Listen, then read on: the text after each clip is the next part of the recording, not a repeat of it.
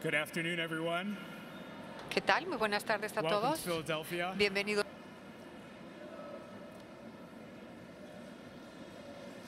This is my first time on a Jumbotron, so I'd appreciate your attention.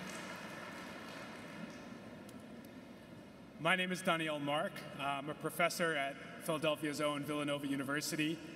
This year a visiting fellow at the James Madison program at Princeton University, but coming right back to Villanova. And I also serve on the United States Commission on International Religious Freedom. And I thank you for coming here today, for joining us in Philadelphia at the World Meeting and at this very special address. According to the Jewish tradition, the words of the Shema prayer are the first words a newborn child hears her parents speak. They are also the last words on a person's lips before he passes into eternal sleep.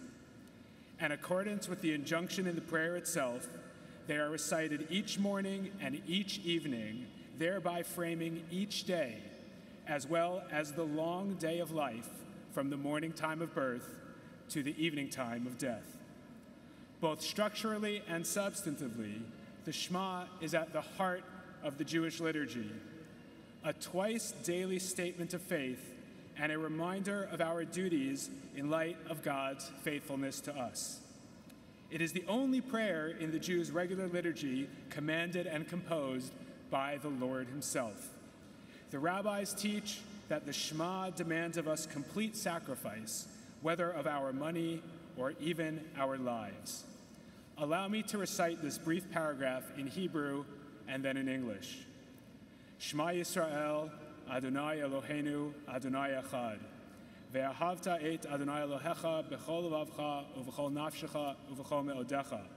V'hayu hadvarim ha'ele asher anochi metzavcha hayom al vavecha v'shinantam levanecha v'dibarta bam v'shivtecha b'veitecha u'v'lechtecha v'derech u'b'shachbecha u'v'kumecha u'kshartam liot al yadecha v'hayu l'totafot b'neinecha u'chtavtam al mezuzot beitecha u'visharecha. Hear, O Israel, the Lord our God, the Lord is one.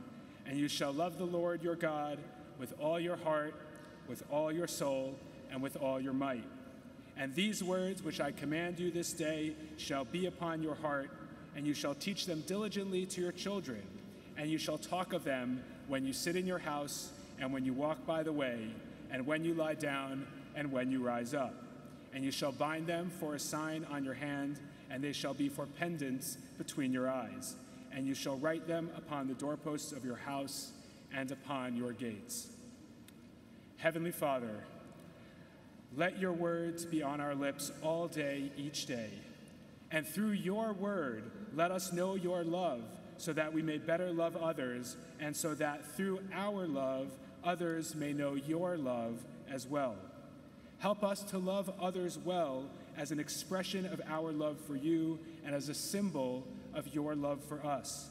Grant that we may teach our children your word as the Shema instructs, and grant that we may love our children well in the family, fully alive, so that they may in turn learn to love you and to love others. Let our love for you and your love for us be known through our love for others, for every person, and especially for those most in need, for those suffering physically, emotionally, financially, and spiritually.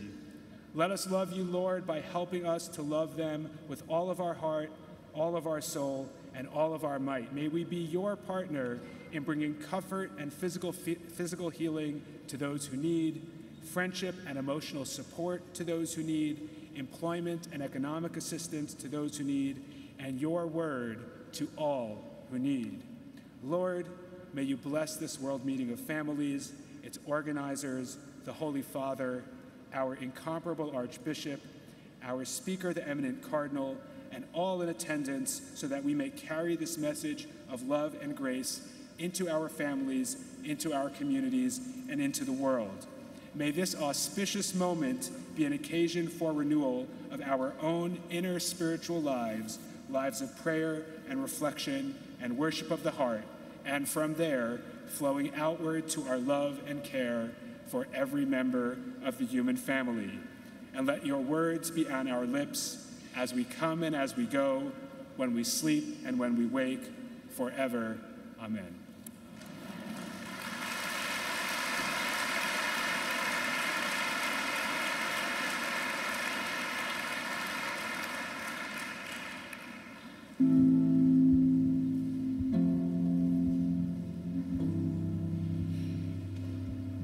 Donc, je m'appelle Benoît Tagle, j'ai actuellement 18 ans. My name is Benoît Tagle, I'm 18 years old. Je suis arrivé en France à l'âge de 3 mois. 1995. Mais en tout cas, ça s'est bien passé, dans des délais très raisonnables. Se laisser guider, de me laisser guider par la providence. Voilà, I was guided by providence and I do trust the Lord, and I know He will send us the children He will be able to take care of. Même si c'est à nous Even de if we are the décider à un moment ones donné, who have to est-ce qu'on decide to continue continue l'aventure, or est-ce qu'on stop the arrête là? adventure, Voilà, la confiance, ça va jusque-là. trust goes very, je pense very que c'est far, peut-être and ça I que think notre that monde is ne what comprend the pas, world dans may un not monde qui est understand. de plus en plus, We live in a world that is nomenclaturé, more and more limited in a way, où tout doit être and where everything must be controlled, must be programmed, right? Et puis, il y a la réalité. And we have that relationship with God, which is quite hard to understand. Papa et maman. Daddy, mommy, these are the first words a child pronounces. Adoption is what allows a child, an orphan, to put a face on these words, daddy and mommy. Il y a quelque chose de très douloureux. There is something very deep and legitimate, a pain for an orphan child, since it is deprived of its roots. This is why adoption is so important. I became a son with a name, with a story, with ancestors, with parents, with brothers and sisters as well. Diego es un niño que fue deseado, que no esperamos que fuera que naciera con síndrome Down. Tigo Nos était un causó enfant. mucho dolor cuando vimos que traía una discapacidad porque humanamente souffrait duele. beaucoup à un niveau humain. Diego nos ha enseñado eso, que todos tenemos discapacidades, ¿no? Y que a veces son voluntarias. Y con Diego no, con Diego todo es transparente. Bueno, pues Diego fue una bendición para todos, nos enseñó a sensibilizarnos un poquito más, no sé, a aceptarnos como personas, porque pues él se acepta tal como es. Pues nos enseñó a amar de la manera más pura que existe. Como tiene un corazón tan limpio y puro, pues siempre lo podemos amar de la manera más incondicional y sabemos que Él nos va a amar de vuelta. Él siempre se acerca cuando estamos tristes, siempre se acerca y siempre busca la manera como de sacarnos una sonrisa. Y siempre es como, ponte feliz y te hace una carita así, porque no le gusta verte como triste y así. Entonces pues es una bendición enorme. Tú le das amor, te da amor, o sea, y siempre en toda circunstancia es muy amoroso. Entonces, pues como que es el testimonio vivo del amor, Diego, ¿no? Para nosotros.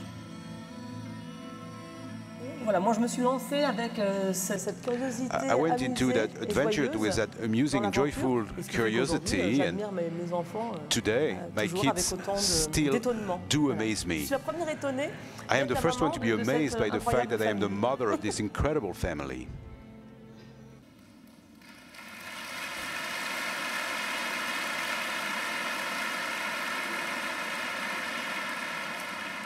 Good afternoon, everyone.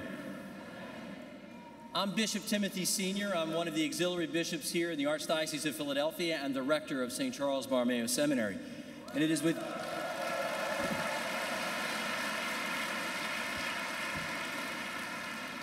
great joy that I have the privilege of introducing His Eminence Cardinal Tagle, our presenter, the keynote address this afternoon.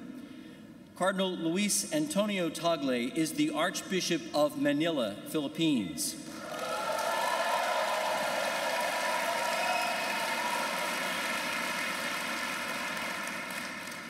He has a doctorate in sacred theology from Catholic University of America and was a member of the International Theological Commission from 1997 to 2002. He is an elected member of the Permanent Council of the Synod of Bishops and an appointed member of 6 dicasteries in the Vatican, including the Pontifical Council on the Family.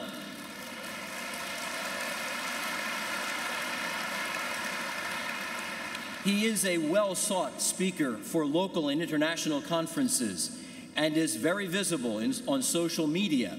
He maintains a weekly TV show, and his Facebook page has more than 500,000 followers. Your Eminence, Cardinal Tagle, the Church in the United States has been abundantly blessed and enriched by so many faith-filled, vibrant Filipino Catholics, and in particular in the Archdiocese of Philadelphia.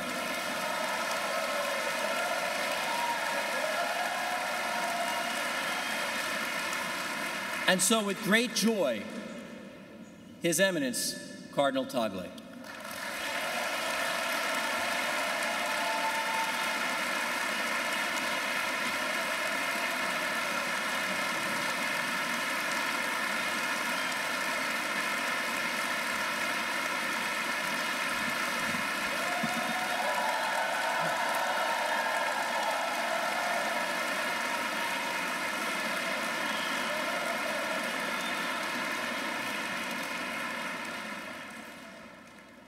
Oh, why did you sit down?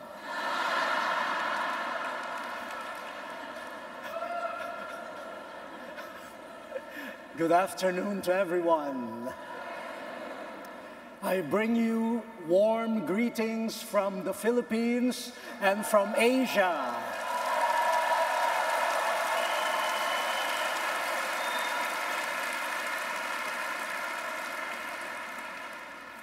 At the outset, I would like to thank the organizers of the World Meeting of Families, the Archdiocese of Philadelphia, Archbishop Chatu, and the Pontifical Council for Family, Archbishop Palya, all of you dear friends who come from different parts of the world to celebrate the mystery, the life, and the mission of the family.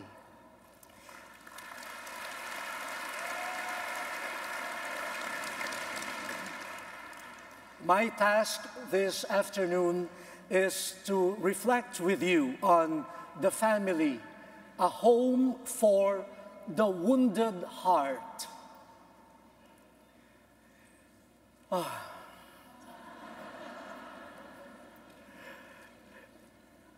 I will try my best. First, I would like to invite you to consider the different types of wounds that we experience and encounter. Then we will turn to Jesus, the wounded one, whose preaching of the kingdom of God included the ministry of healing. Then we turn to the church, the body of Christ, definitely made up of wounded men and women, yet called to share in the redemptive mission of her Lord and her head, Jesus Christ. And finally, I would offer a few tips on how we as wounded people could be agents of healing in our homes and in the wider home called the church. And since it is the World Meeting of Families, I brought my own family here. My parents are here, my brother, and my cousins.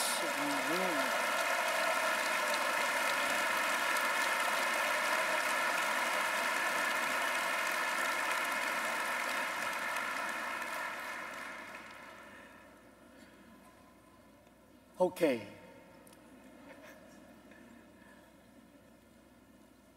Wow, so many people.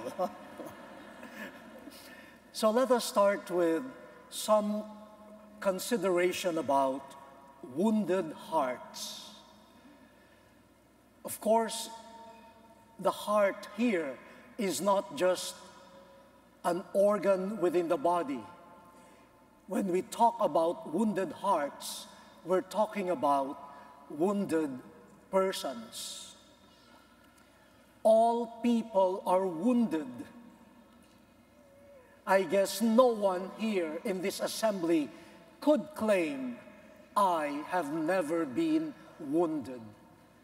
All of us have been wounded and continue to experience wounds in our hearts. There are different types of wounds. Some physical, some spiritual, some emotional, some relational, some financial. And there are different causes and different consequences. But whatever the nature might be of a personal wound, it always affects the family and consequently a person's social relationships. All wounds hurt, but wounds are more painful and hurtful when we see our family members suffering. When somebody inflicts a wound on our family member, we are also wounded. They become our own wounds. But most hurtful are the wounds inflicted on someone by his or her own family members. The sacredness of the family is wounded by that. When brothers and sisters fight over money, when relatives fight over a piece of property, and they say, we are fighting for a principle. What type of principle is that? When the piece of land is more important than your brother or sister, but the world calls that principle.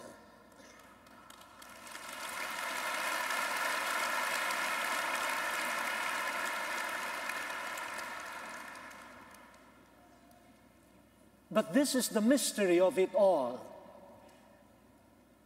Even when homes are hurt by wounds, it is also the home that is the privileged place for comforting and healing wounded hearts.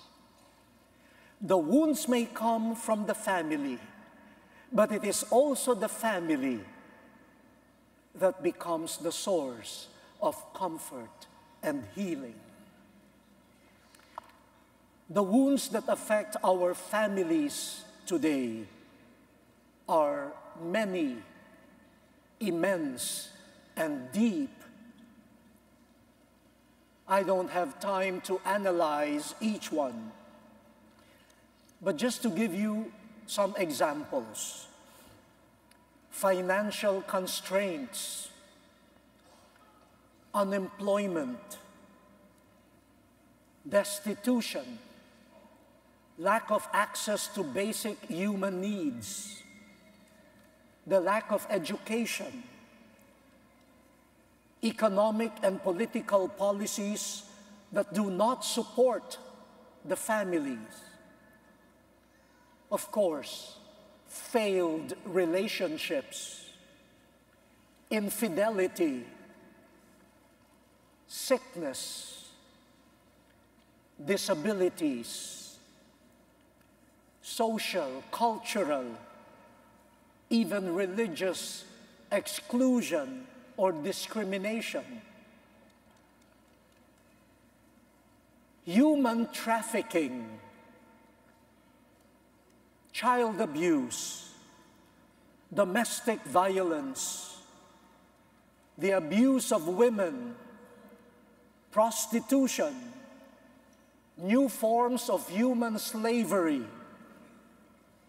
wars, ethnic conflicts, climatic calamities, forced migration, displacement of peoples.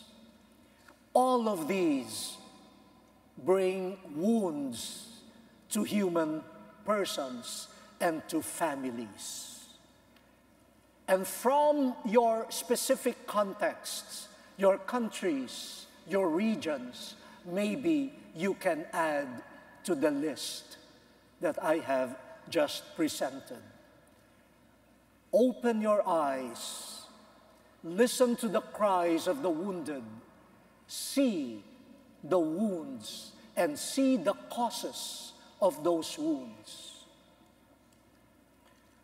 Wounds make persons, families, and communities vulnerable to manipulation, bitterness, despair, exploitation, and even vulnerable to evil, to sin. Some people fall into crime, criminality. They start thinking of evil deeds because of deep wounds. Interior division, the division within me, and the external division, conflicts, they all lead to alienation. I don't know who I am anymore. I don't know whether I am accepted by my family.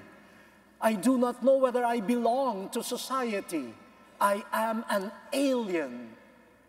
I do not belong.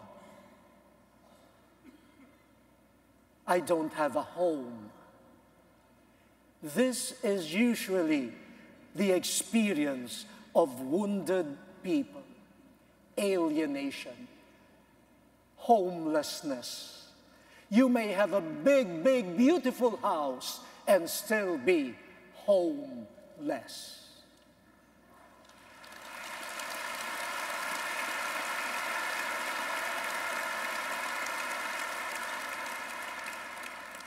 For what is a home? A home is not measured by how many acres you have on which the building called a house sits. No. A home is the gift of a loving presence. I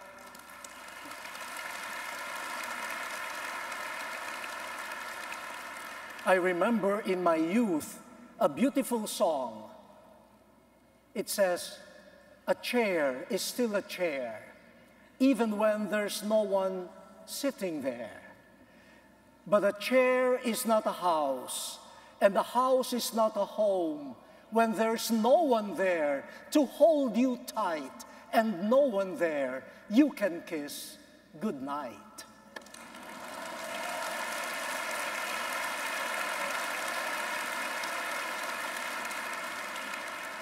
That's not the end of the song. It continues. A room is still a room, even when there's nothing there but gloom. But a room is not a house, and the house is not a home when the two of us are far apart and one of us has a broken heart.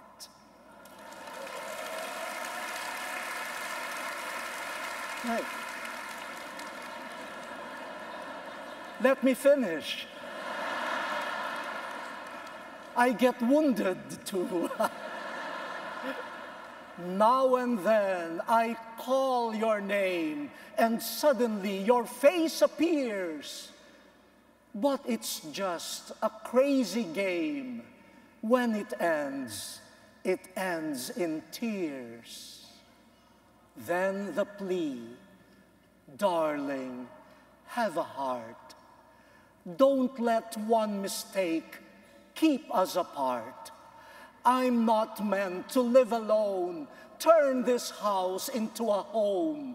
When I climb the stairs and turn the key, oh, please be there, still in love with me.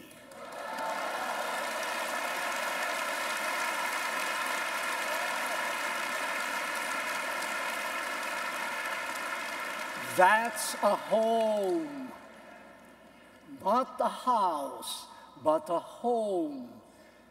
A loving presence. The gift of a loving presence. Which leads us now to Jesus Christ. The ministry of Jesus. A certain author, Luciano Sandrin, notes that integral to the mission of Jesus, which is the proclamation of the reign of God, the kingdom of God, was the healing of the sick, the wounded, the proclamation of the kingdom of God, the dawning of the kingdom of God was very often accompanied by signs and wonders, especially those of healing. In Matthew 9, verse 35, Jesus continued his tour of all the towns and villages. He taught in their synagogues. He proclaimed the good news of God's reign, and he cured every sickness and disease. And Jesus instructed the 12 to do the same. In Matthew 10, 7-8, Jesus says, "As you go, make this announcement, the reign of God is at hand. Cure the sick, raise the dead, heal the leprous, and expel demons." The good news of the reign of God is manifested in healing as caring, assisting people, accompanying them, reconstituting relationships, bringing back a girl to life and restoring her to her family. When God rules, when God reigns, persons are saved, honored, and served with care. Where God rules, wounds are attended to. You see this in the synoptics. You see this in the Gospel of St. John. There seems to be a pattern in Jesus' mission of proclaiming the kingdom accompanied by healing. There is compassion. Jesus is moved with compassion. Then Jesus cares.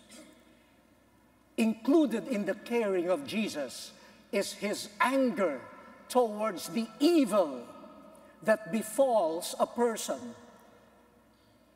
and then the attention with which he cares for the person. Then comes faith. Usually the healed person manifests faith in Jesus.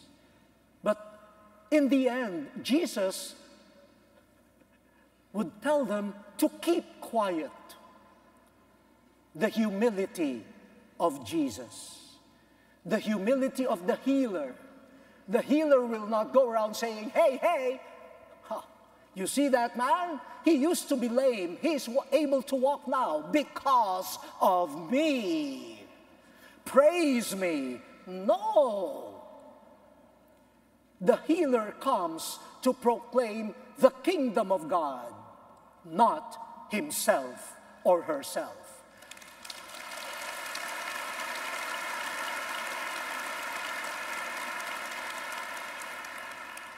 The proclamation of oneself is the way of the kingdom of this world.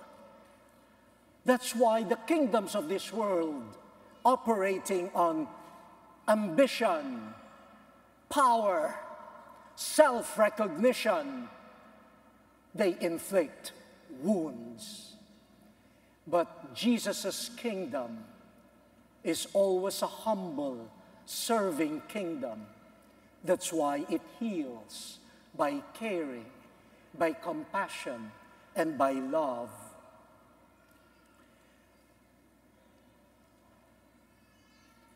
Some fathers of the church say that in the parable of the Good Samaritan, Jesus was really talking about himself, someone attentive to those left dying on the roads.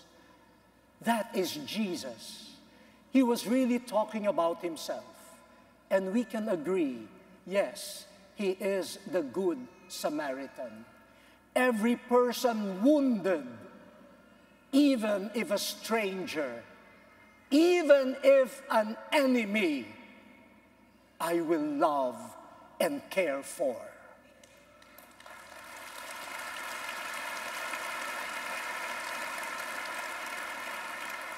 Remember, in the parable was a Samaritan, which at that time was considered an enemy of the Jews. But if you want to heal, the test is, are you willing to heal even your wounded enemy? Nobody claps.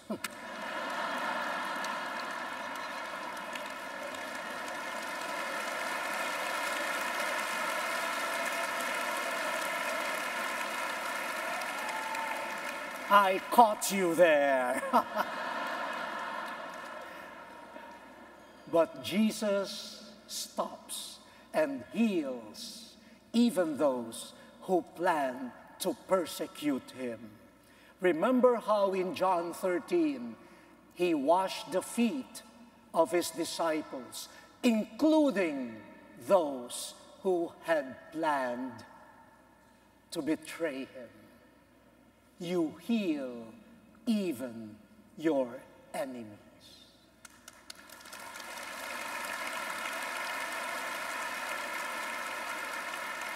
Why? Why? That is the way of the kingdom of God. Very different from the ways of the kingdoms of this world. We all know the parables of mercy. In Luke 15, 3 parables, all about lost objects or persons. The lost sheep, the lost coin, and the lost son. All of them getting lost. But the 3 parables ended with rejoicing, with feasting. Why? Because the lost, now found, is coming home.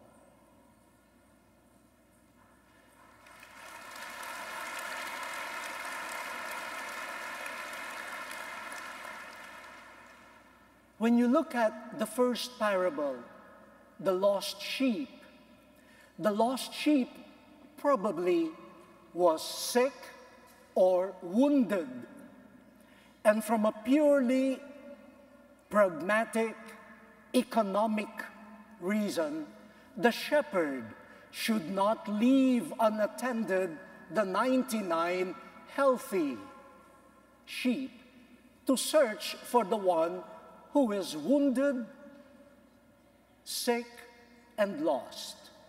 That wounded sheep is really a liability. But why? Why would the shepherd look for that sheep? Why will the woman look for 1 coin? And why will the father welcome with such extravagance the lost son? For only one reason. The sheep, though wounded and lost, is my own. It is mine. And if it cannot come home, I will carry it home.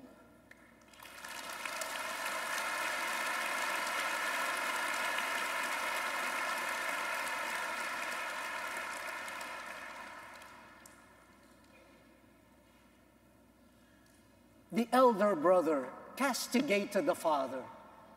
This son of yours, you belong together. But the father said, your brother. The father wants the home to be made whole. And it would not be whole if the wounded brother would not be accepted. No other reason. You are mine, and my home will not be complete without you. You cannot come home, I will carry you home.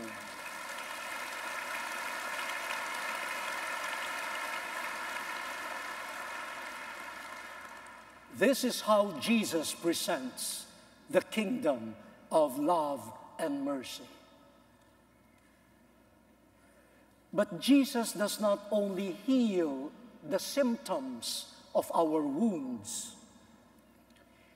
He does not save us from our vulnerability and woundedness. He saves us in our wounds and vulnerability. He entered our woundedness. He became like us except sin. In his incarnation, he embraced a wounded world. He experienced being hunted down by an ambitious politician. He experienced being a refugee in Egypt. He experienced being lost as a teenager. He experienced being branded as crazy. He experienced not having a home. He experienced the taunt, the ridicule, even of religious leaders. He experienced betrayal of a friend. He experienced the humiliating death on the cross, given only to criminals. And he was buried in a borrowed tomb. Jesus heals by being wounded. And according to the letter to the Hebrews, he was perfected. He was made perfect as a compassionate high priest, as a compassionate brother, because he was tempted in every way that we are, except sinning. He knows our wounds, and he transformed our wounds into the triumph of love. That's why even the resurrected Christ had the marks of wounds.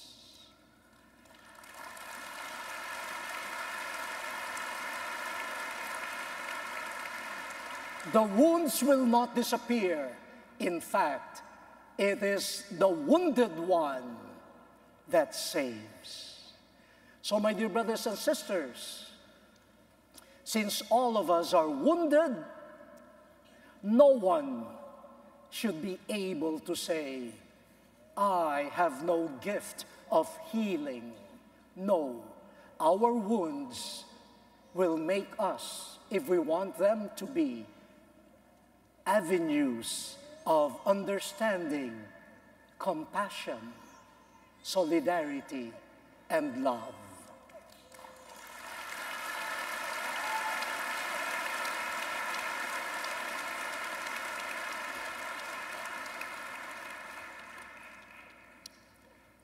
Those who are thirsty, come to the water.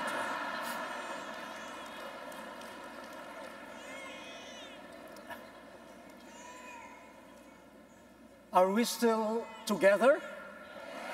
Yes, okay.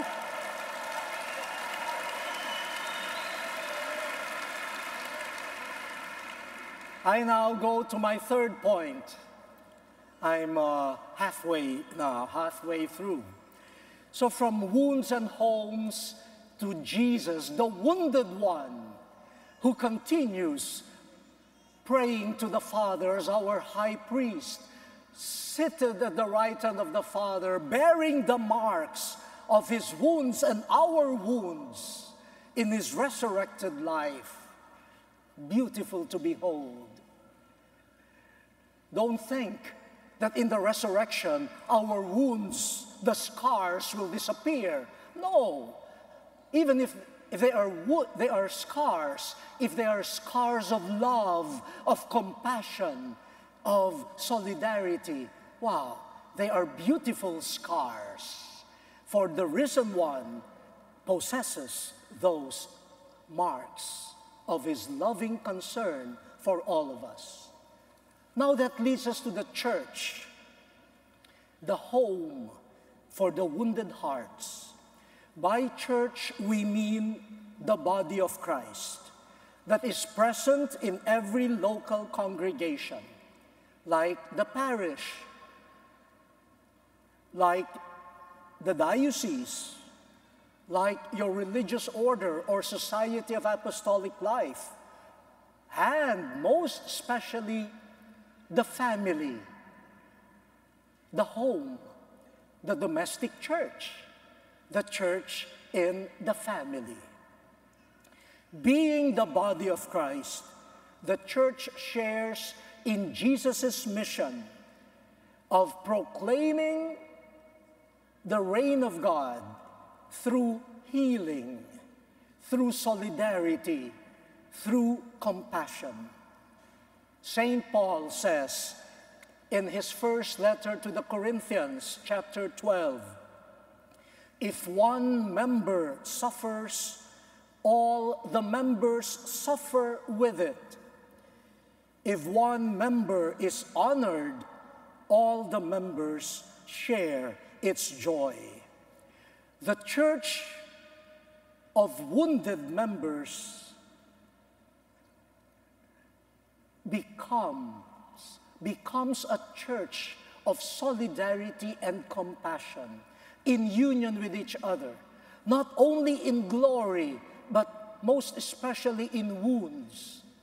Dear parents, when your child, your son or daughter, will graduate with honors, I always hear this, the remark of one parent, as he or she witnesses the event, with tears in his or her eyes, he'll say, "Oh, my son, my daughter." But when the child does not pass the course and is required to repeat the course, one parent will address his or her, the spouse, and say, "Hey, your son must repeat the course." How come? When it is about honor, it's my child. When it is a disaster, it is your child. Man, we are one church, one home, one family. The church must embody the redemptive mission of God. Joseph Hartzler, using the insights of the great Canadian theologian Bernard Lonergan, says, nowadays, the redemptive mission of the church must be manifested in the church becoming a disciples of authentic persons, capable of self-sacrificing love. For it is this type of community that will prevent alienation, loneliness, and further woundedness. Self-sacrificing love.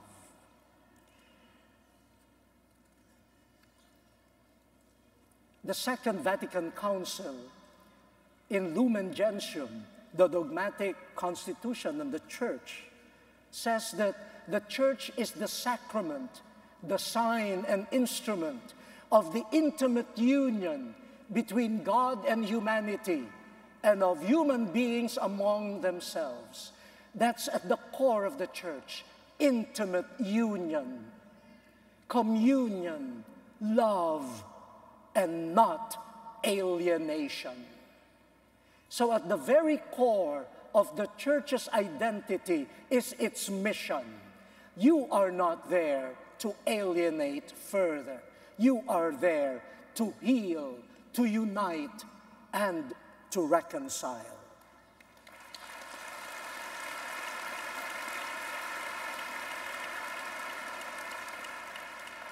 A beautiful image in the Bible of a church that heals even when it is wounded is that small band of friends of a paralytic in Mark 2. You know those 4 friends who did everything that they could, but when it was impossible to bring their friend close to Jesus because of the crowd, what did they do? They went up the roof. They opened up the roof to lower their friend to Jesus. That's a family. That's a parish. That's a diocese. That's the church. No one gives up. I won't give up.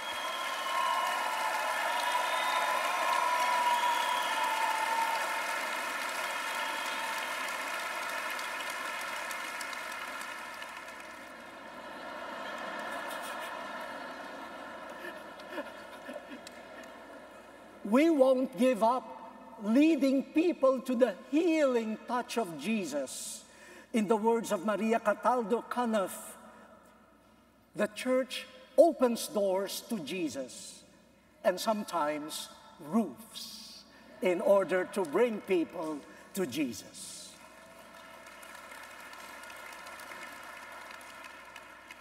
Let me now go to the last portion.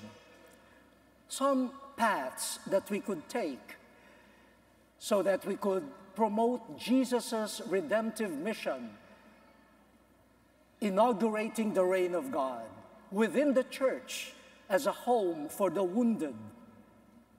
First, we must realize that all healing comes from God. It is the initiative of God. Secondly,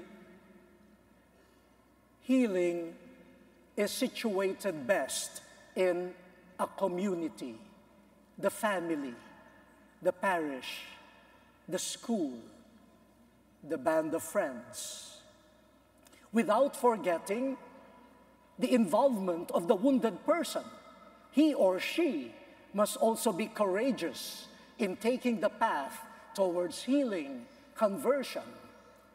Let us not forget the liturgical, sacramental aspects, baptism, Eucharist, sacraments of forgiveness, reconciliation, the anointing of the sick, the ethical dimension. Joseph Kelly proposes some practices based on the image of the church as a field hospital, an image which is dear to Pope Francis. I see some people taking down notes. Please do.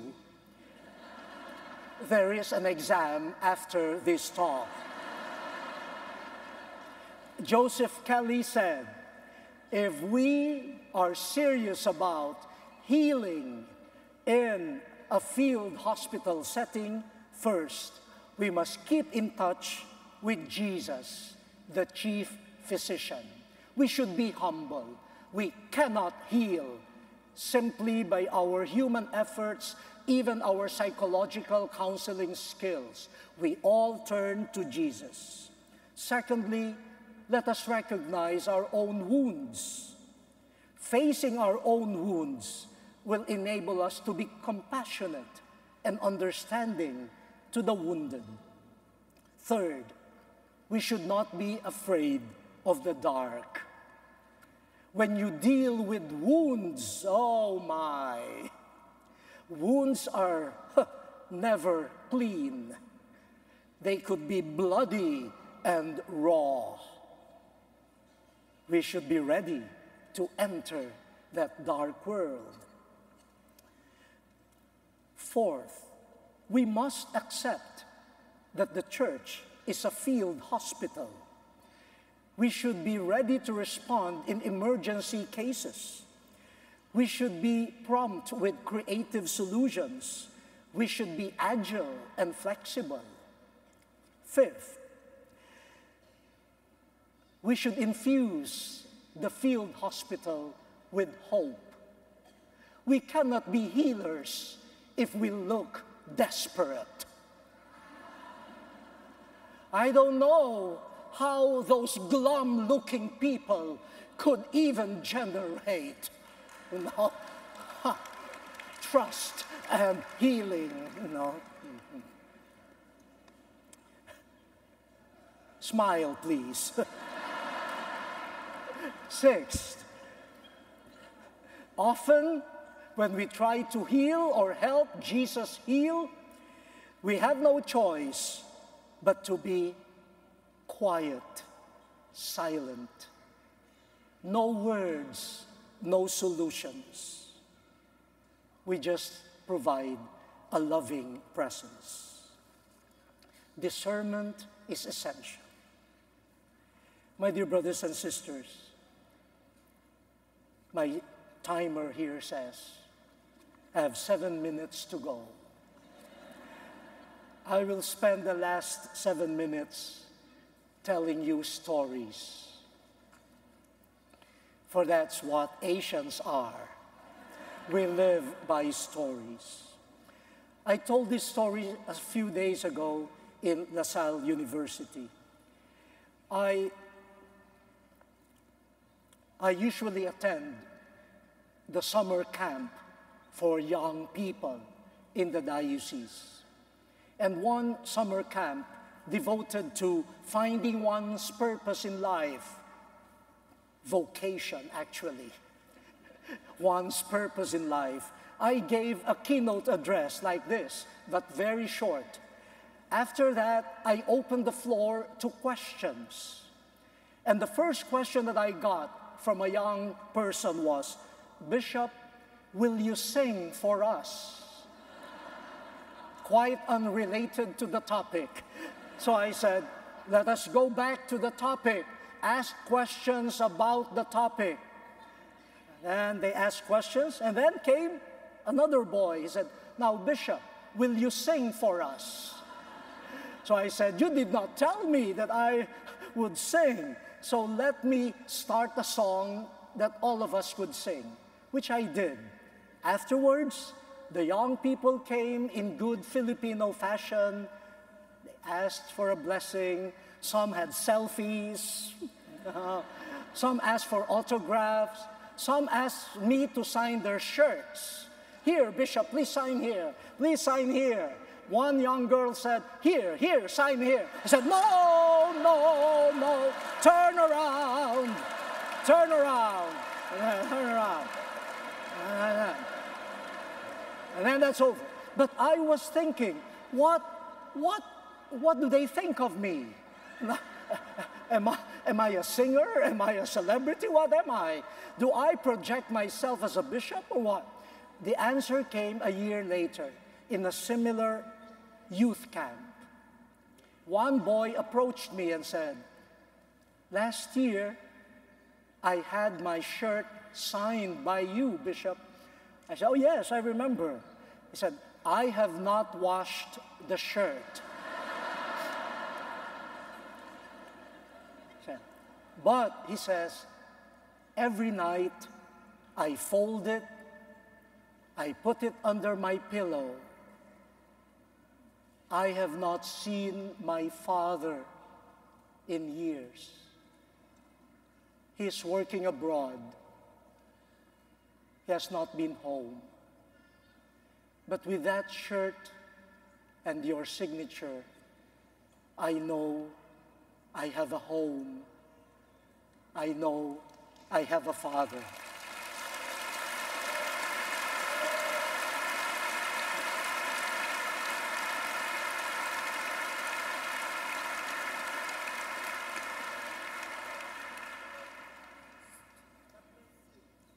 Gracias.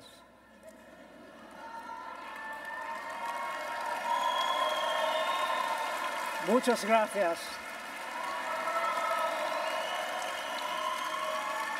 Tante grazie. Un'altra storia. Let me close with this moving story, which I will read from an account submitted by a girl, a refugee girl.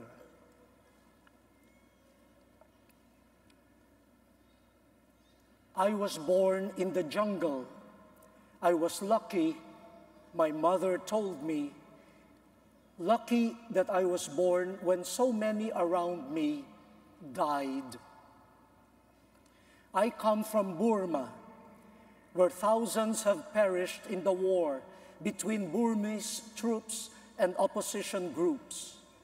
I was born in the jungle because my parents fled their home to avoid the fighting. When I was in primary school, I had to leave my home village, and from that time on, I would move from village to village to attend school.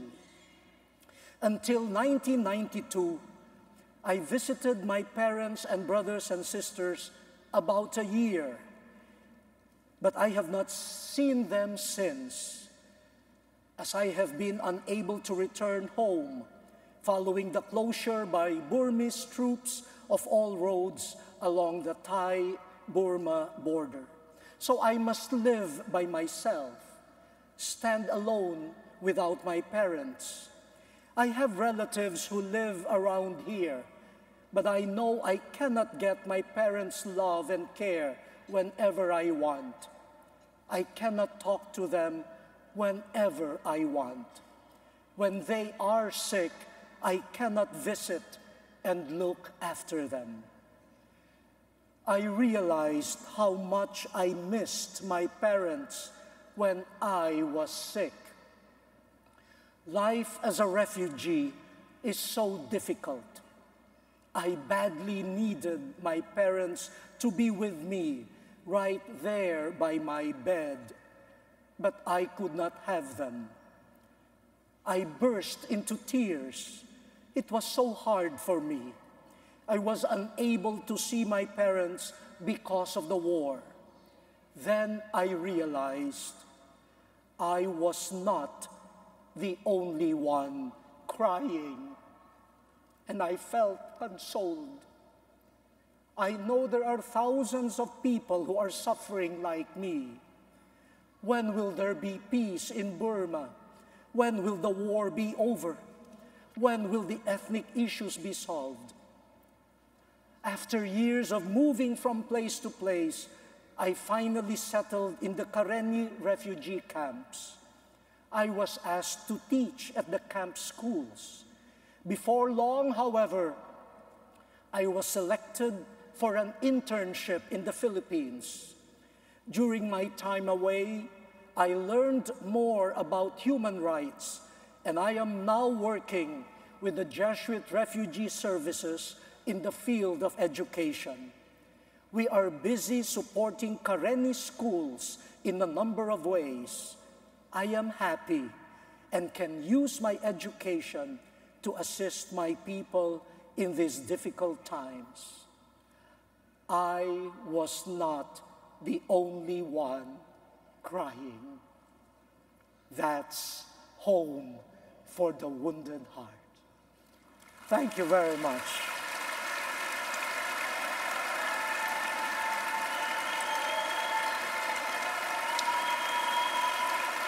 Thank you. Thank you. Thank you very much.